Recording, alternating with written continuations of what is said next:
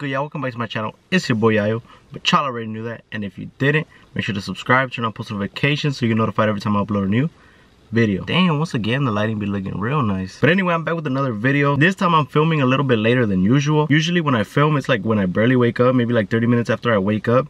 So I can't really speak and shit, you know, my mouth is all glued shut. But you know, right now my class is done, so I had to hop in the whip and do this little video for you guys. And honestly, I didn't even have this video planned. Almost the majority of all the stuff I'm gonna be talking about right now, it all happened this morning. People were sending all of this stuff in, so that's why I decided to hop in the whip and do this video. So you know, I'm not gonna be talking too much this time. I'm just gonna hop straight to it. This time around we got 4 topics to talk about, so let's just hop straight to them. But before I get started, let me just say rest in peace to Angel from Clave 51, the singer of Clave 51. For those that don't know, he got cancer sometime around last year, and he barely announced it, like I want to say a month or 2 ago. And you know, he was 17, his battle with cancer was short. Sadly, you know, he was gone too soon. God had other plans for him. But you know, prayers to his family, his friends. Rest in peace, Angel. Make sure to leave that in the comment section down below. Rest in peace, Angel. Long live Angel. Make sure to spam all of that down there. But moving along, let's just start with our first topic. So as some of you know, those that follow me on TikTok, on there I just post like clips of my videos and whatnot, like little funny parts and shit. So you know, a lot of people in my last video, they were laughing at the fact that I said that Lilu's TikToks were whack because she hasn't done the WAP. So you know, I went ahead and screen recorded that. I posted it on TikTok. It kind of blew up. I wouldn't say it really blew up, but it kind of blew up. And you know, a lot of people really thought it was funny, but then there's also those people that, you know, were triggered over that shit. But let me just say, to keep this topic short once again, it was just a joke, obviously. And a lot of people were saying it wasn't the fact that I said her TikToks are whack or whatever, or that she hasn't done the WAP. But it was the fact that I said she was a nobody before Pedro. But I only said that because I didn't know about her before Pedro. And if you did know about her before that, then congratulations. I don't know what to say to you. But that was that. You know, I just wanted to bring that up. A lot of people were triggered over that little part of the video. But then a lot of people thought it was funny. But that's just the way it is. There's nothing I could do about it. There's always going to be the people that are like that. And I can't change them. But anyway, let's just move on to the second topic. So that one was first, just, you know, to keep it short and whatnot. But next, Grupo Triple L. In my last video, I said their album was going to drop on Friday. Today's Thursday, and the album dropped last night, I guess at 9 p.m., you know, Pacific time. So I guess it was Thursday out on the East Coast.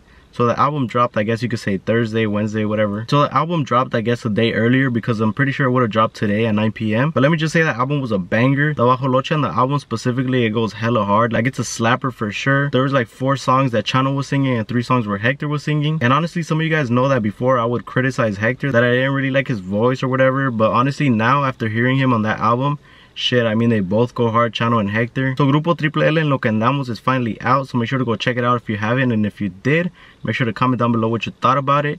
But me personally, that shit was a banger. I'll give it a nice little 9 out of 10 just because it was their first album. It was a little bit short, could have been longer, and they probably could have had some features on there. But either way, it went hard, so make sure to go check that shit out.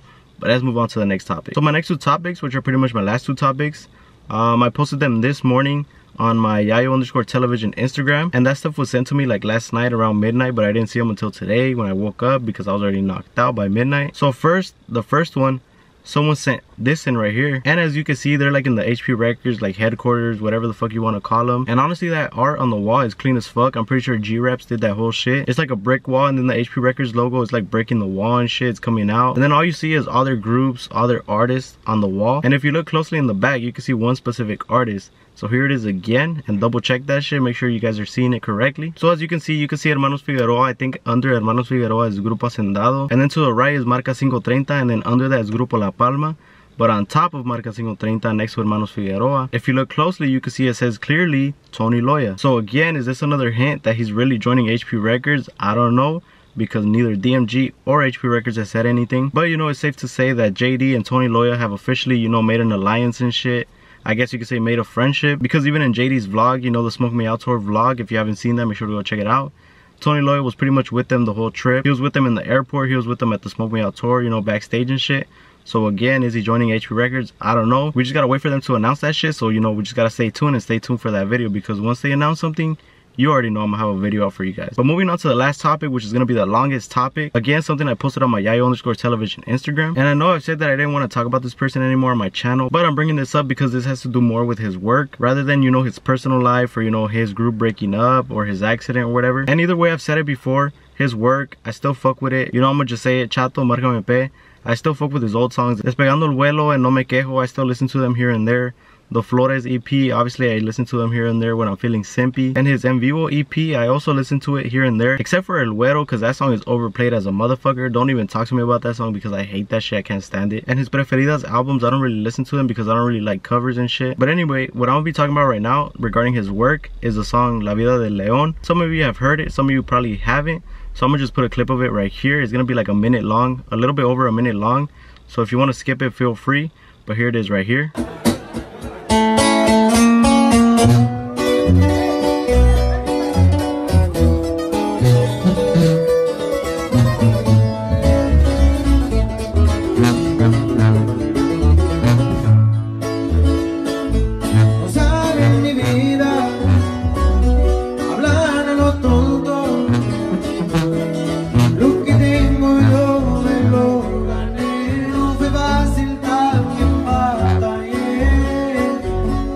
Me humillaron, hicieron verme abajo, pero el gusto yo no le dejé, la verdad que yo me superé.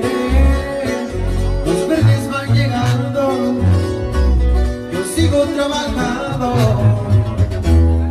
la cuenta para mi protección, en Santo se salva a dar el rol. Vengo por todo y por algo más. Aquí en California, donde es mi tierra natal. Desde morrito yo me puse a trabajar. Que todita de metas en el calzón. En un correo rojo mi gran pasa. Hace la comida y el Rolex ha de brillar. Los lentes Gucci no se van a quemar.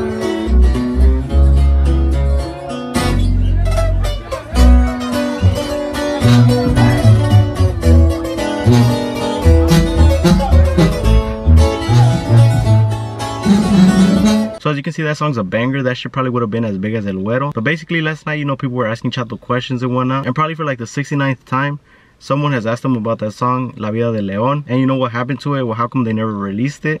And pretty much this is what he had to say. He's pretty much saying that they didn't release it, you know, for personal reasons with El León, who's the person, you know, that the song was made for. And basically in a way, Chato was saying that that person was two-faced, that he pretty much turned out to be different than what he seemed. And then El León, like I said, the person that the corrido was made for, he responded saying this. I'm gonna just leave it up while I give my explanation to it. I don't know if you guys want to hear me talk or you want to pause and read it, but I'm just gonna leave it up while I talk.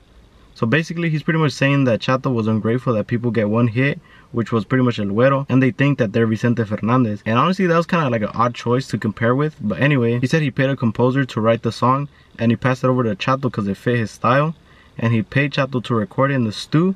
And then he said he pulled up to Marcame Pez's first concert in which he got fucked up, like drunk fucked up. And he said Marcame Pez's staff was pretty much tripping on him. Why? I have no idea. But he said his staff brainwashed Chato and made him believe shit that wasn't true, including that El León pretty much offended Marcame Pez's manager, who I'm pretty sure we all know who it is. You know, there's no need for me to say names. And you know, he pretty much just ended it saying that he was simply drunk and he didn't let them humiliate him, so he defended himself. So basically that was pretty interesting. And if I'm being honest, no one really writes a paragraph on their Instagram story if it isn't true. But obviously this whole thing was from last year, so it's not really a big deal now. I guess they just both brought it up, you know, because people keep asking about it. But you know, it pretty much sucks that they're never gonna release it because like I said, it was a banger. It could have been as big as El Güero. And y'all just heard it right now and y'all know damn well it was a banger. But anyway, that was it for this video. There wasn't too much chisme today. I just wanted to keep it short for you guys. You know, have a nice little video up for you guys today. But it's currently 11. I gotta go edit these videos. I got a class at 2. So hopefully I can edit this shit quick, export this motherfucker, upload it on YouTube. Hope you guys enjoy this shit. And then I go to my class and be miserable. But yeah, that was it for this video. Thank you for watching. Make sure to like, comment, share, and subscribe for some more banger videos. Because I'm Yayo. They love Yayo.